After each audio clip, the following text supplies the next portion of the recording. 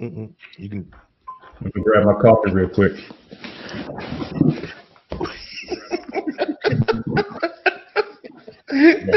Everybody get the coffee. Oh, man, you gotta love that. What's up, you guys? All right, guys. Welcome. We go. Morning. With our main topic today.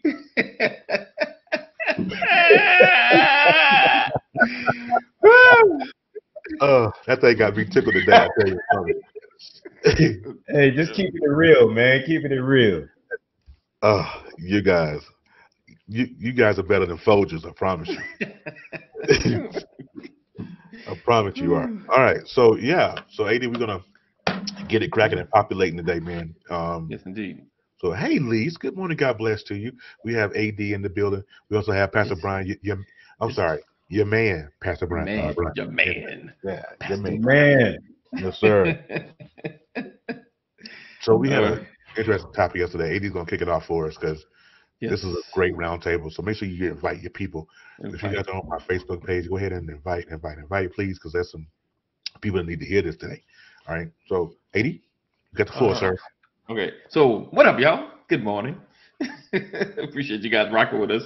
All right. So today we got a roundtable. We're talking about, like always, relationships and issues and situations and stuff like that. So today we're talking about, our topic is stop living with hurt and do something about it. Stop living hurt and do something about it.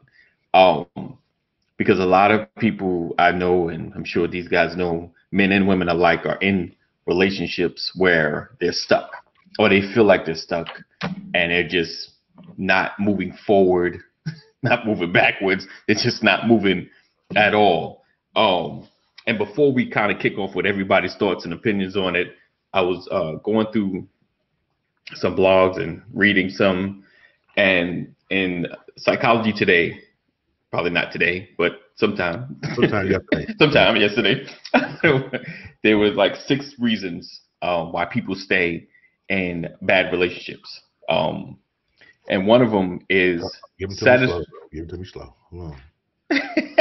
You gonna type it in? Satisfied with unsatisfied relationships.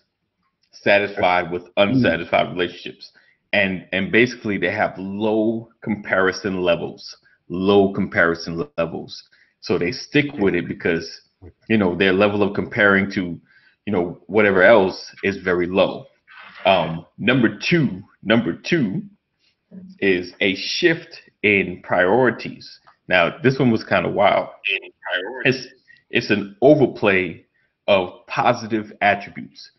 So instead of focusing on what they're so horrible at and what they make you feel bad at, they just overplay the good things, or the few good things that they do great. They just focus on that. And I know several people that have done that, but I'm like, yo, their bad is horrible. Like how could you focus on these good attributes when their worst is like the main problem and why you should leave, But anyway, number 3, low quality alternatives. So with their esteem so low, they feel like being alone or finding somebody else won't be any better than what they have now. So they have they've set their expectations low. So they just like, it's no better out there. So I might as well just stay here. Of course, number 4, a basic one is manipulation. He manipulates you, she manipulates you into staying for whatever reason, emotional, strategic, however, a level of manipulation. Number 5, investments. So you've been with somebody, you're married to them, or even in a boyfriend-girlfriend relationship, you have kids, or you have property, cars, and things of that nature. You feel like, and sometimes time, I put all this time in that I just need to stay here and stick it out. I don't want to jeopardize what we built, which is, other than kids, is much of nothing. So, right. And then 6, the all favorite, love. We care too much, even though we need to leave the situation, and it's fine that you could, because you're always going to care about somebody, especially if you've been with them after a couple of months, you know, like you fall in love or you in love, but you're gonna have a certain level of care for somebody. So those are my 6. All right, gentlemen.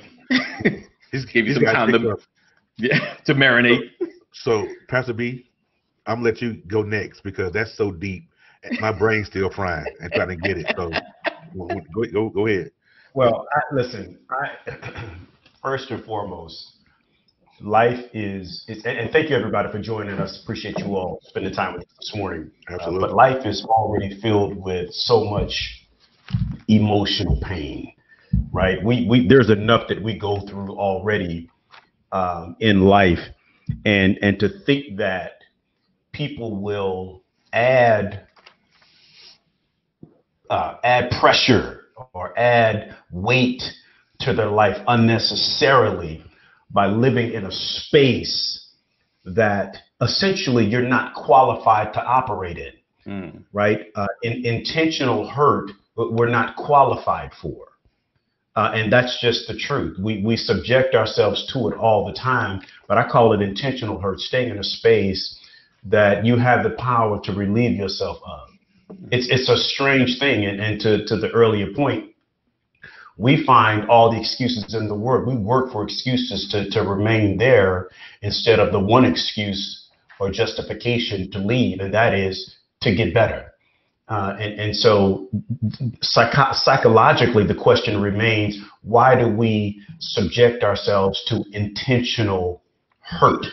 Because when you live in a space and you know that it's not conducive to your growth, when you live in a space and you know that it's not edifying, the Bible says that all things are lawful, but all things are not expedient. It's lawful for me to be in a relationship, but it is not expedient for me to be in a relationship that is slowly destroying me. Right. And so those are the things that you have to consider. You know, what am I getting out of this? What am I contributing to it? And most of all, what am I getting out of it? You know, a lot of us always ask the question, you know, what have you done for me lately? Well, the truth is, what have you done for yourself? Right. I think a lot of this deals with, you know, a self-examination. Right. And that's what we have to really consider. You know, what are my thoughts about self? If I've got issues with self, no one is going to give you more value than you give to yourself. And that's the thing that people have to recognize. And once you learn to value self, you'll have a better perspective about how you come and go and interact with other people. I'm going to stop right there, pause right there, just to give some room for some people to respond. Yeah. Great day, grand rising, morning. Patricia Gale, D. Rochelle, good to see you all. So I'll pause, guys. Hey, Wendy, what's going on? Good morning. God bless you. Thank you guys for coming through. So if you are on my Facebook page, if you're on Periscope, make sure that you are tapping your screen and make sure that you're commenting. This is an interactive show. We love to talk, us three, because we could talk for hours, us three. But sometimes we want to go back and listen to read comments and answer questions and everything. Right. So as to AD's point, I mean, I should have known not to let Pastor Brian go second. I should have just waited. Now my point for this mute is all get out, but I'm telling you, the running joke is around here that I'm Otis, right? So that's, nobody paid to see you, Otis, but all right. So I've been that guy, you know. I've been all those 6 that you mentioned, you know. I stayed because I got time invested. I stayed because I thought I loved. I stayed because, oh Lordy. All right, my Facebook feed just dropped, I think. StreamYard getting on my nerves. It's all good. Let's keep it rolling. Let's keep it rolling. Anyway. Yeah. Go ahead, man. You stayed because. Yeah, I stayed because, you know, it was, I thought I loved. I stayed because, you know, I got time. I don't want to, you know how that old mentality is. I don't want to play. You know how you go to the casino and you play the what do you call them? The slots. I mean the slots. The one arm banded. Yeah, the slots. And so you said, I'm not gonna sit here and play the slots all day and get it hot for somebody else for me to leave, and then somebody else come in and get. That was the mentality that you. Right. And so I stayed in there. I was like, I'm not gonna play the slot all day. Right. And then get it all warm, and some other dude coming in. Right. And the benefits of my hard work, no. And so I endured about 19 years of nonsense because that was my fear. Right. Right. But I got to a place to where after the fear settled, I went through my thing. I went through my gray area. I went through that. I went through that. This after this period, I went through that. Mm. I love that, by the way. I still reference that sermon every chance I get. I love it.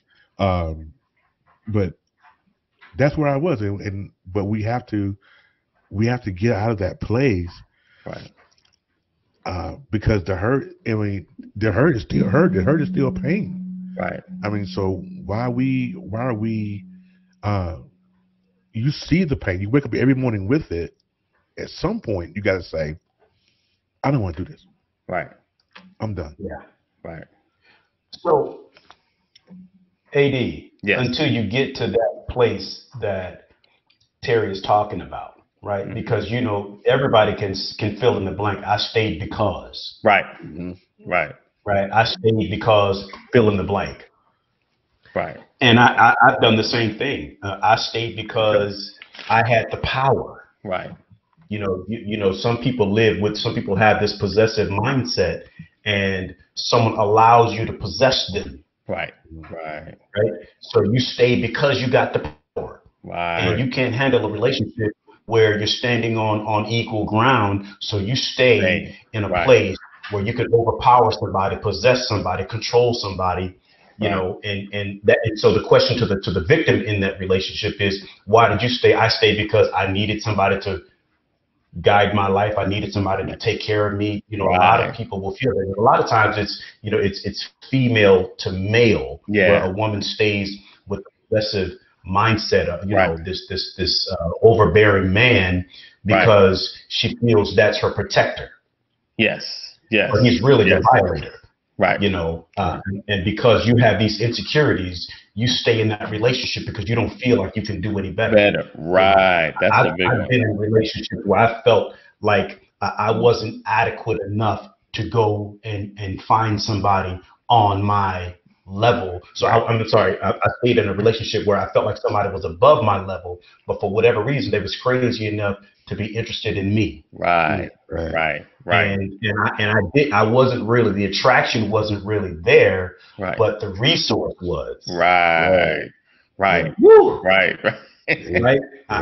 wasn't really drawn to that person, but I got everything I needed in that relationship. And so I dealt with her because, and it was enough to tolerate her because I was able to do what I needed to do and handle my thing. And that's just foul, right? Very foul. Yeah. But again, I mean, again, why did I stay? Yeah. Fill in the blank. I stayed because, So I think a lot of us find ourselves in a situation like that. D. Rochelle able to get back on? I'm not sure. She's on Periscope.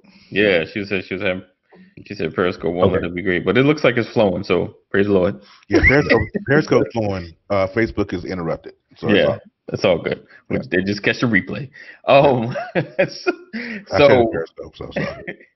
So in staying, right? So how do you feel? What shifts your mindset, right? What is the point is there a breaking point? Or do you realize, what's that saying, I could do bad all by myself? When do you get stupid mentality, but people do it. When do you get there? And the bad all by myself usually are used in the wrong place, but in this moment, when do your mindset shifts? When does it come out? How do you begin to change it? That is in my opinion is totally dependent on the individual, because different points change different people. Like for me, it took me being homeless for me to have a mindset shift, and it wasn't because of my mind, it was because of my stomach, because brother was hungry all the time. So my mind had to say, okay, this is something else I got to do. I got to do something else here. So when the mind shift comes, it comes in different ways for different people. For me, it took me. I hit all the way to the bottom, and then I dug 6 feet and went down 6. You know what I'm saying? So it depends. Before I finally realized and said, I have to do something because I came to the realization that I was the common denominator in every problem that I've ever had in my life. I was the common denominator, and I had to either carry the one, fix my mindset, or stay the uneven fraction. I mean, it was just kind of the shift. The Pastor Brian, he liked that thing. I like that. Well, I agree with you, man. I think everybody has a bottom. Right. And so the question is, what is your bottom? Somebody hits rock bottom when they bump their head. Somebody hits rock bottom when they scrape their knee. Right. Somebody hits rock bottom when they break their arm. Somebody hits rock bottom when they break their back. I mean, what is your bottom? Right. And sometimes, one person's surface is another person's bottom, and you look at other people, but I don't know how you could have stayed so long. I'd have left the first time that blank did this. Right. Or I'd have left the first time I felt that. No, you wouldn't. People always say everybody has a bottom. And to your point, Terry, I think if when you hit your bottom, it's time to go. Right. What's up, Dwayne? What up, Dwayne? What's up, boy? How them baby girls doing? We miss we miss you. We miss you on this side, bro. I'm telling you. Indeed. Oh, but yeah, that's a good question. Yeah. What is your bottom? But see, what gets on my nerves? People always got an opinion, just like Pastor Brian said. Right. Why'd you stay so long? And all that. Let me tell you something. I need for people to, if you have not ever experienced that place, shut up. And that is being real about it. Don't open your mouth. Don't make any comments about it because you don't understand. Right. They could be wrong with two left shoes, but if you ain't never experienced it yourself, there's nothing you can say. How are you gonna have an opinion about something you've never experienced? It's just like somebody who is single trying to give a married person advice. Right. What on what planet does that work? I don't see that happening. Hey, unique and authentic me, how are you? Good morning. Go ahead and see what she did. She came right in and say hey to Dwayne. It's all good though. We love you. We love you though. We the oldest. I'm telling you, Dwayne. I see you notice that, Otis. We miss you over here, bro. Yes, indeed. And so do the people. Right. All right. Yeah. Stay out of grown folk business. If you ain't ever been it. So we hit rock bottom, right? We decide we're gonna change something. We decide we're gonna do something different. So what's the first thing you do when you decide to change your situation? What's the first thing you do? Try to avoid catching a case. Right. Hey man, sometimes when reality hits you, man, when you what they say, things hit different when revelation strikes, boy. I tell you, you start looking at that person and you start remembering all the things that you went through, and you begin to blame that person instead of holding yourself accountable. Right. And a lot of people lash out at the opposition. They lash out at that person because they consider that person the problem. But the reality is you need to self-reflect and recognize, man, nobody made me stay here. Now, there are cases when you're forced into a corner. But for men, we have fewer excuses than women have. Facts.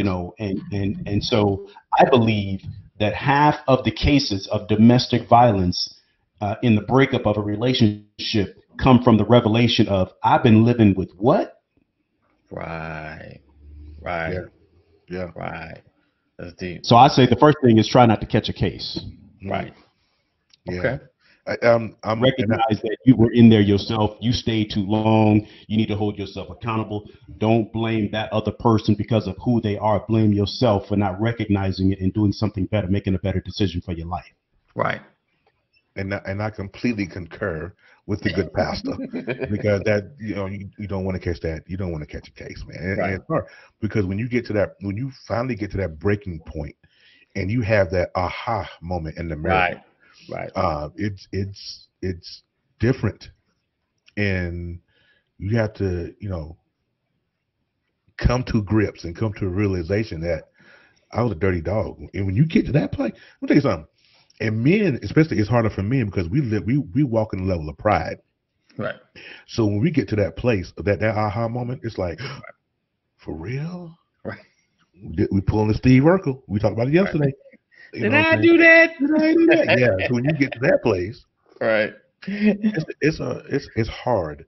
But Right. yeah, I concur with Pastor Brian. The first thing that you want to do is to make sure you don't catch no case. Make sure that you are in a padded room and a locked door, because it will hit you like a ton of bricks. It did for me. I only can speak for Terry, but for me, it was rough. It was hard, man. That was that first step, though. Yeah, right. Pride, ego will keep you from getting better and moving forward. True. Sure will. True. Sure will. True. So I guess it's for me, it's just, I guess, accepting the reality and the truth of your situation. Mm-hmm. You know, and I think that's the toughest part, accepting the reality and the truth. Like, this is where I'm at. This was going on. It's not going to get any better.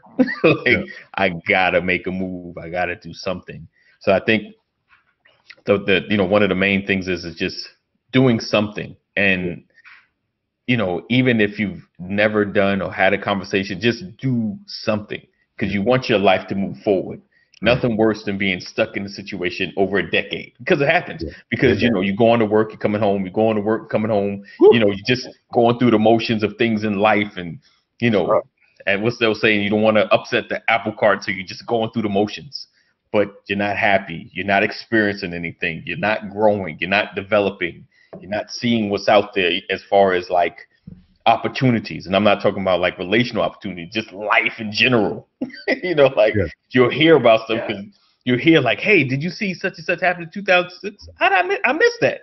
Because I was too busy with my head down, going to work, coming home, and dealing with nothing, that I missed life. You'll miss out on so much when you're not, when you're not enjoying life. So doing something is key. Doing something is key. Doing something is key. Here's the thing, and I'm going to repeat this because I said it yesterday in the podcast. And this is probably a bad analogy, so Pastor, you might want to cover your ears when I say this.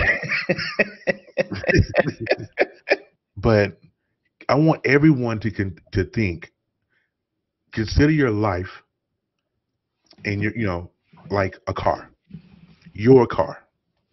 When it is time for an oil change, what do? You go down to Jiffy Lube and you get your oil change. If your cams are messed up, you need to get your tranny's gone, you go down to the auto mechanic and get it fixed, right? What we have to do is we have to take our life and go to someone who can fix it, a life coach, a pastor, whatever, that can help us fix the issue. Because until you fix the issue, guess what? You can't put your car in drive and go anywhere. You see what I'm saying? So we have to get over the pride of having to go and get help. See, men, and I speak mainly for me, but 80% of the men that's walking the planet, we don't want to go to anybody else because we feel like we got it. We feel like we got it all taken. We got it all under control. Can't nobody tell me nothing that I ain't never been through. That whole nonsense that we go through as men. Right. But the whole time your car's sputtering. I'm gonna drop it off right there.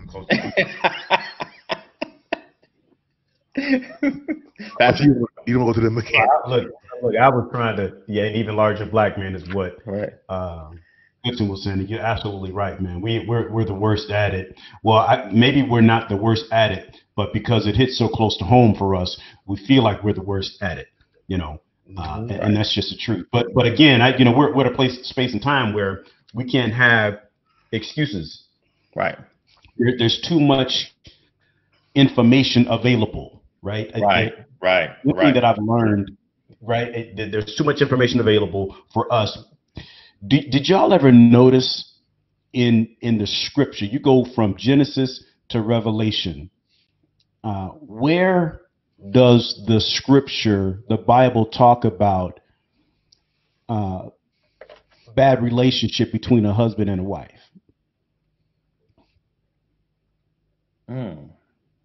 Yeah, makes you ponder. Where does the scripture get into? Where does the scripture get into a bad husband or a bad wife? You have to look deep into the scripture to understand relationship, because it gives you all the tools about what you should do, or what you shouldn't do. But nobody knows how Moses treated his wife. Right. You never hear that. Yeah. Right. That's true. Right. You don't delve into that. You've got to go do a much deeper study in the relationship of people, of husbands and wives in Scripture, to understand. Right. There's so much information in how Adam got caught short with Eve. Right. You know, how did the enemy deceive Eve if Adam was on the job? Right. What made Abraham lie about his wife Sarah? Right. What was it about him fearing that somebody was going to take his wife because she was so pretty? Right. You know. Right. You see a few examples. Abraham, Hagar. Right. Yeah. Hagar was a great. That, you had some drama with Hagar, but what I'm saying, Goodson, is it doesn't speak to, it doesn't go into detail about Abram calling out Sarah and letting her know, look, you the one brought her to me. Right. True. Because Sarah said, here, take Hagar and let's have a baby this way, trying to go around God. And for those of you who don't know the story, God promised Abraham a son, promised Sarah, his wife, a son, and they were waiting on God. They were old in age, and they decided to take the shortcut and get the maidservant from Sarah. And Abraham went and slept with the maidservant Hagar and had a son, Ishmael, and then everything blew up because of envy and strife. But it doesn't delve into the details about that. It just tells you that there was strife between Hagar and Sarah. There was strife between Ishmael. And when Isaac came along, the actual son, not actual, but the natural son of Abraham and Sarah, and how Ishmael and Isaac had issues, it says this, but you don't go into the detail. We have to understand, based on the information and how we lived, that was drama. Right. That was back then today's version of reality TV, because they were counting in that house for Hagar and Ishmael to get put out. Right. And so what I'm saying is, we don't go into those level of detail. So how do we learn? How do we learn? This kind coming forth but by fasting and prayer. That's why you have to have a relationship with God. That's why you got to know who Jesus is, because you'll never get this understanding. The Bible says, study to show thyself approved unto God, a workman that needeth not be ashamed, but rightly dividing the word of truth. If you don't have God in the center of your relationship, listen, you're not in your Bible, you're not in your scripture, you're not praying, and all this stuff is happening, and you're just reacting to stuff that's going on, and you wonder why you end up in a prison of your own emotions. And the point that I'm trying to make is, you don't go into those level of detail, but the only way to understand those details is to study the scripture, have a prayer life, and the Bible begins to open up. It begins to reveal itself to you.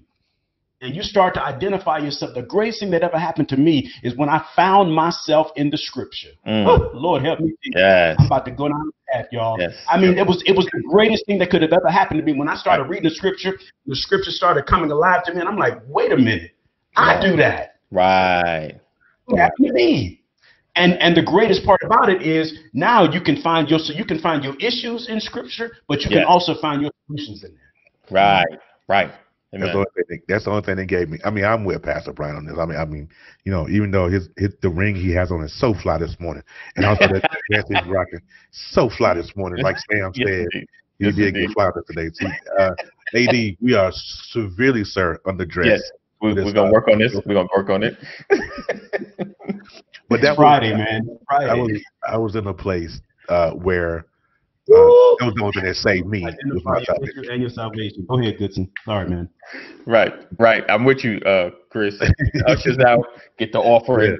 Praise the Lord. The doors of the church is now open. Right. Yes, indeed. So that was my only solace. Was the word, because when I was losing my mind. And not knowing what I was gonna do. God, you're gonna have to, because we all get to that place to where we have no other options. Ty Tribbett has a great song about it on one of his albums. It said "No Other Choice." When you get to that place where you have no other choice. And I've been there more than a few times, but right. But the deep part, what Pastor was saying, just finding yourself in the scripture, finding yourself in the scriptures, you know, after you find yourself in the scriptures. So that right there, that's a mouthful right there, and take that to heart. And for myself as well, like finding yourself, you know, in God is one of the keys to getting that freedom, because a lot of times, you know, like you're saying, you're so stuck and so constantly looking at the situations or the problems and what's going on and just putting your head down, just going through the motions and not getting the revelation from God as to what to do, you know, and how should I proceed? How should I change my situation? Because the thing is, it's about the change. We want change. Like, I can't keep living like this. I want change. Right. So who do you should seek the change agent, the one that can change everything around you. So that is like, wow.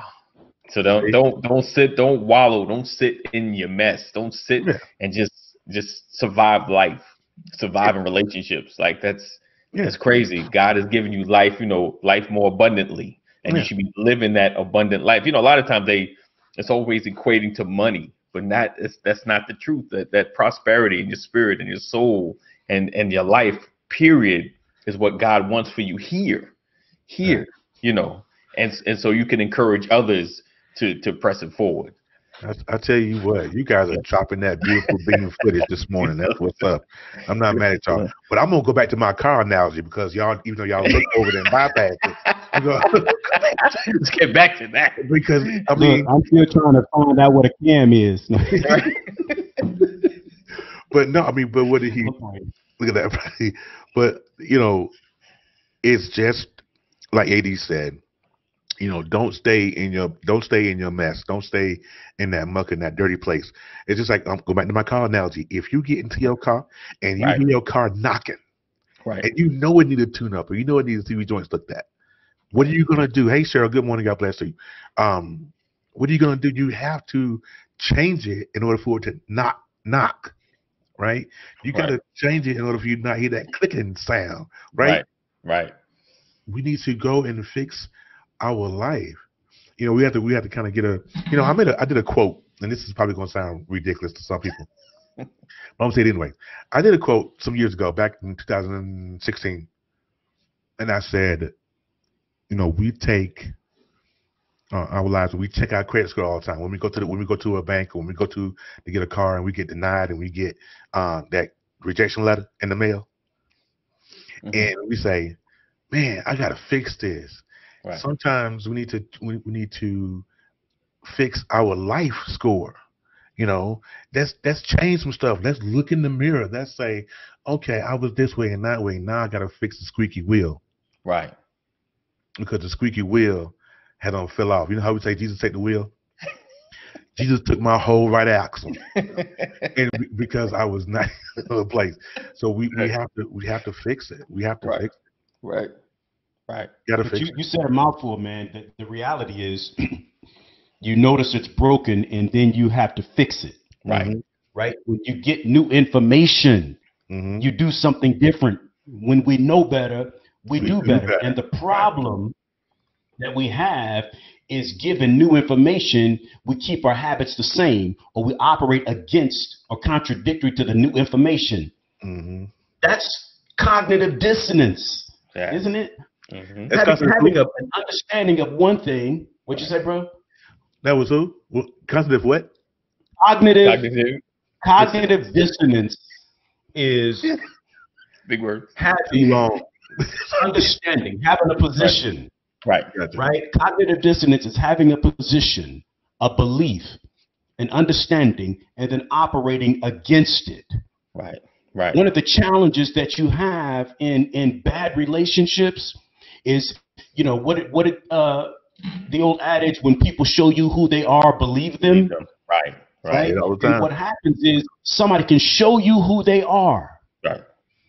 And you still act like that's not who they are when you've got the evidence. Right. You're under one belief that this person is good for me, and then you find out that they're not, but you stay in the relationship justifying the fact that you stay. That's cognitive dissonance. That's believing something that's contradictory to the new information that you have been given. Right. I just learned something. Right. That's true. It's true. Terry is writing it down. Think I'm not? Watch this. Man, but how many people are guilty of that, bro? Yeah, right. You know, that's why people go to prison when you can't take it anymore, instead of just getting up and leaving. When that reality hits you that you've been lying to yourself, Yes.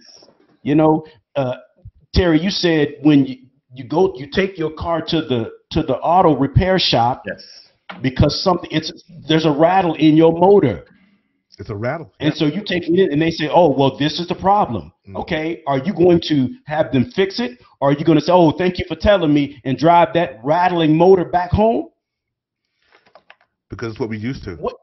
Once you get the new information, are you going to keep rattling, or are you going to get it repaired? Are you going to do something different about it? And the problem that we have, what gets us into that sunken place, what gets us into that place where we're ready to catch a case, or we've got to go lay on somebody's couch, or we have to take medication, or we get strung out, or whatever the case might be. Right. Because you get the new information and you stay where you are. Right. Trying to justify yourself. Yep. Right. And that's the problem that we have. And I'm guilty of it. I don't know very many people that have not had to learn from that experience. Rare is the case where somebody just, listen, nope, that ain't good for me. I'm out. Right. That's a great behavior. I missed that class. Right. But I'm better now. Right. Dwayne said we're not hopping on 75, 85. You better get it fixed. Right. You better get it fixed. We're gonna be living crazy around here. And people struggle in that arena. Right. I mean, it's just like Pastor Brian is saying about, getting that new information that can could possibly change your life. Here it is. This is what Terry did. Terry took new information and killed it. Right. I got new information. People say, this is what you can do. I've been given information on a silver platter and said, I don't want it. Right. Because I'm used to being hurt. I'm used to being here. I'm used to hearing my car knock. I'm used to hearing my oil pan click because I don't want to go get it fixed. Why? Because it takes money to get those things fixed. Meaning, this is how we have to expend common sense. Right. If we're depleted in the common sense area, it's hard to pay for something you ain't got. Right. But yeah, that is accountability is the critical thing. That's what listen. I've learned this. Most people struggle because they don't have mirrors in their life. Right. You get up in the morning, you go into your bathroom, and after you handle your business, you look in the mirror. Right. And in the mirror, you see the things that you have to fix before you go present yourself to the world. That's right, Chris. Relationships, community is essentially mirrors. Right. Family are mirrors. The people that will tell you that you got something on your face. And what happens is when you isolate yourself in a bad relationship, in a lot of cases, you get away from all your mirrors. Yeah. You get away from the people who will tell you you're in a bad relationship. Right. Yep. You're in a situation that's not healthy for you. Right. And the greatest advantage that a person can have in your life is when they break all the mirrors in your life. Right. Completely shot. Exactly. And then they become your only method for seeing yourself is through somebody that's abusing you. Deeper. So don't let relationships break the mirrors in your life. Anybody that's coming into your life that isolates you from the people that love you, that isolates you from the people who mean you well, is a danger. If you start seeing people avoid you and don't want to come by your house anymore because of the mate that you have, now please understand this. I have people, look, I married him. This is I got all of that, but it's a danger zone. Yes. Yes. And people want to avoid you who were always around you because of the person that you have in your life. You better check because one of the efforts is to break the mirrors in your life so nobody tells you that you got a booger in your nose. Is that Sam clapping in the background? But while I'm thinking about that, I could have heard clapping in the background. Is that Sam? No, that was me. That was you. Oh, okay. Slow clap. Like dramatic. I'm telling you, listen. the chicken nuggets are being dropped today. I'm just letting you guys know. Oh man. It's amazing. You know that's the first sign of abuse, right? When you have people that kill you away from other people, because if the people that you normally have with you, like you said, if they tell you you got a book in your nose, and then the person come into your life and they take you out, they're not the ones. Do they say a pretty piece with a biscuit, brother? Don't forget that. Oh, what happened? Okay, did I take him out? Okay, I don't know what happened. No, I had someone trying to get in my live. I just had to. Hey, Daddy, come on, you can get on. All right, so, but yo, like for real, like don't just stand there in your life. Right. Do something. If you have people that are negative, get them out. If you have people, if you feel a certain way about certain things, right, fix it. Take your car to the mechanic, like you said, like Dwayne said earlier. We can't get on 85 doing 40. Right. I'm just, I mean, it's not. Right. Hey, yeah. But do something. What do they say in church? If I can't say nothing, I just wave my hand. Yeah. Hey. I feel that deep down in my shana. Because nowadays you can't touch your neighbor. Right. See? Touching your neighbor is how we got here. Yeah, point to your neighbor and tell him. Give him a virtual high five. Right. All right. We had our 45 mark. We want to hold you guys long. Yeah. If you guys had any questions, drop them. We got about. What's up? Oh, I like roundtables. This is fun. Right. Yes, I would like to do this like every day, but life and scheduling. You're right. Social distance. Hey, Dwayne, from Idaho to Georgia. There you go. So we appreciate you guys rocking with us. We appreciate you guys hanging out with us. We thank you guys for rocking with us every day. We're here Monday through Friday at 9 a.m. We generally do like separate periscopes and pass the cast or whatever. But today we're doing a roundtable. We try to do this at least once a week. So definitely support and come through. It encourages us the more. And if you're on Periscope, make sure you're sharing and you're watching the replay. If you're on Facebook, make sure you tag somebody that may need this, and tag somebody that might get mad that why'd you tag me in this? Just tag them. Just tag them. And share on their page as well. All right. So we're going to get out of here. Any closing remarks? If a shameless plug to Solomon's Temple in the green screen behind Pastor Brian there. If you guys are anywhere near Georgia, if you're in Alabama, South Carolina, wherever, if you're anywhere near Georgia, head on down to Jonesboro, check out Solomon's Temple. You get to hear that man, the bald one right there in the black. You get to hear him.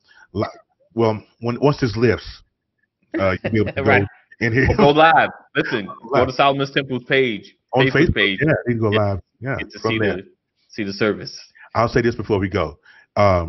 Since you two have been in my life over the last year and some change, my life has changed dramatically. So if I've never told either one of you that, I can tell you that right here live on this scope, that you guys have truly changed my life, and I appreciate you from the bottom of my heart. Is he being sarcastic over in the corner? He may be. He'll cry. He might be. I'm just letting y'all know, man. I'm just letting y'all know. We put my business in the street. Let's know. You can see Sam put it out there too. Look at that. Iron, brother.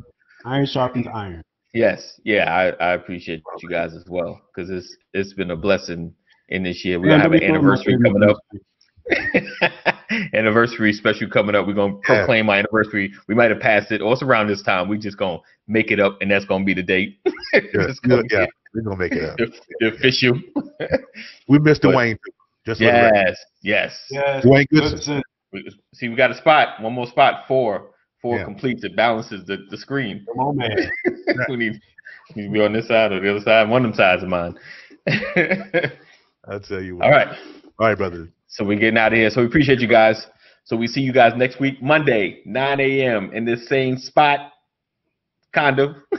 Just follow the hashtag, follow the Brothers of Legacy. Just follow the Brothers of Legacy on Periscope and on Facebook. All right, guys. Peace All right, out. peace out.